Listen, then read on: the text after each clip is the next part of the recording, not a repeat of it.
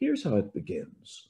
Squire Trelawney, Dr. Livesey, and the rest of these gentlemen, having asked me to write down the whole particulars about Treasure Island from the beginning to the end, keeping nothing back but the bearings of the island, and that only because there is still treasure not yet lifted, I take up my pen in the year of grace 17 something something and go back to the time when my father kept the Admiral Benbow Inn, and the brown old seaman with the sabre cut first took up his lodging under our roof.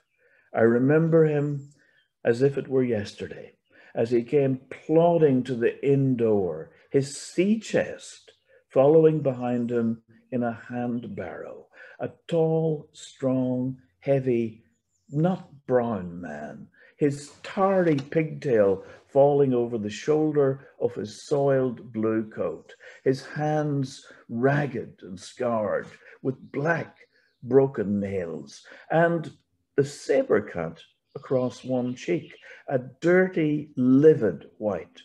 I remember him looking round the cover and whistling to himself as he did so, and then breaking out in that old sea song that he sang so often afterwards. 15 men on the dead man's chest, yo ho ho, and a bottle of rum, in the high old tottering voice that seemed to have been tuned and broken at the capstan bars. Then he rapped on the door with a bit of stick like a handspike that he carried, and when my father appeared, called roughly for a glass of rum.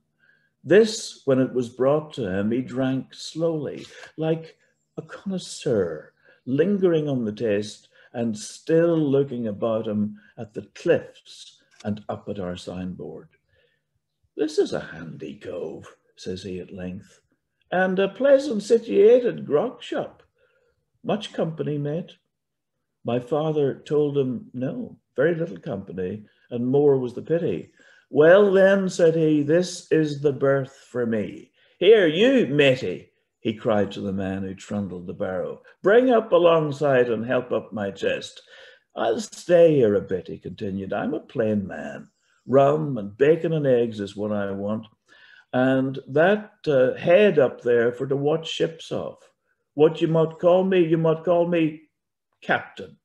Oh, I see what you're at there." And he threw down 3 or 4 gold pieces on the threshold. "You can tell me when I've worked through that," said he, looking as fierce as a commander. So that's the introduction to the old sea captain, Billy Bones. We'll shortly meet another of these vivid characters, Blind Pew.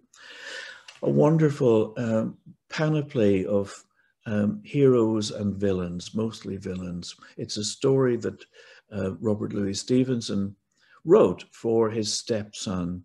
And I think for that reason, he had a very specific audience in mind. And for that reason, the rest of us can so easily and happily look over the shoulder of that stepson of Robert Louis Stevenson as we embark on Treasure Island.